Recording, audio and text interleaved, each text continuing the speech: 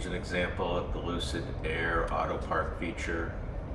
Drive slowly by an available space, get past it, stop, put your foot on the brake, select the space you want the car to park into, take your foot off the brake, hands off the wheel, the car does the rest. We did have one vehicle pass while the car was parking. It didn't upset the car at all. It continued to park.